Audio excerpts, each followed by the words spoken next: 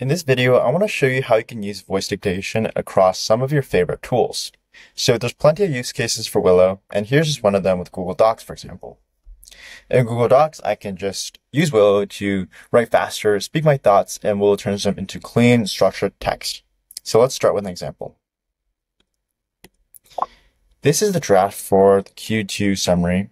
Overall revenue went up 40% quarter over quarter, led by growth in the enterprise segment.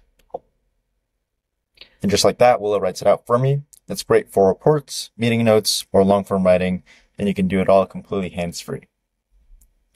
In Slack, another great example, you can turn repetitive and long messages into instant dictations that just go by really quickly and easily. So, hey Lawrence, how's the project going? Let me know when you're available. Maybe we can catch up about it. Just like that, you can write out that message. Another common use case of Willow is using it for prompting AI. This is also super relevant for code generating platforms like Cursor. You can use AI or you can use Willow to prompt those tools 4 times faster. So here's an example.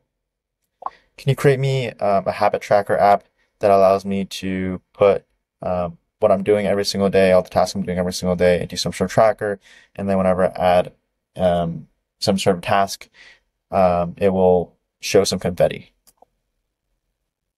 And there you go. So try it out and watch how Willow can speed up your work.